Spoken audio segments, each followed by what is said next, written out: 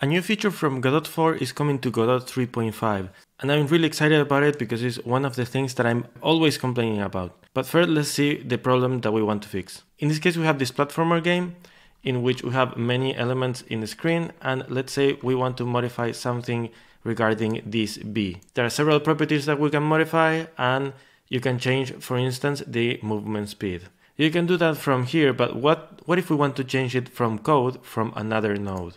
In this case, imagine that our game node has a script, and in this script, let's try to change what the B movement speed is. So we would need to do the get node $sign to level.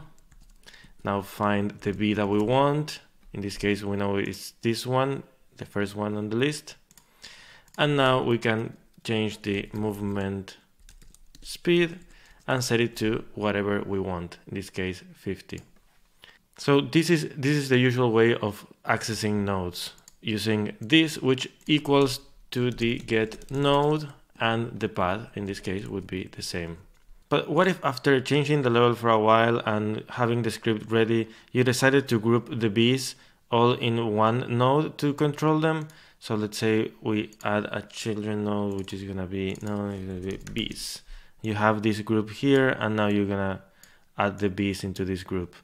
When we try to play the game, we're gonna see we have an error, which is that the movement speed cannot be changed because the path has changed. In this case, before it was game level B, but now it's game level B's B.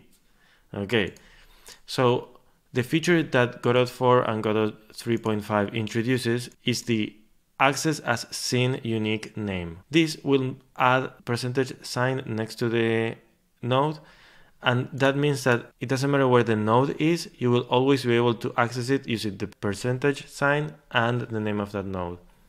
Let's see how this works. Instead of doing this, you can do B. And now it doesn't matter where the node is, it will always be changing the speed. So let's try it out. Let's see, we have no errors. We can move it outside of it, and it doesn't matter. We don't have to update the path in there, and we will always be changing that. You can also write this as the regular get node B, and it will be the same as writing it like this. And you can also select child nodes of that one. So, and we're gonna add a node like it's gonna be our usual icon.png. Let's say that we want to have the icon here. Let's make it smaller. Okay. Let's deselect that. Okay. We want to have it there, and we want to select that icon. To do that, we do B, and now we can access it regularly using the icon, and that will, I don't know, self-modulate color. Let's go with red. And now we see that we can modify that children and to be red.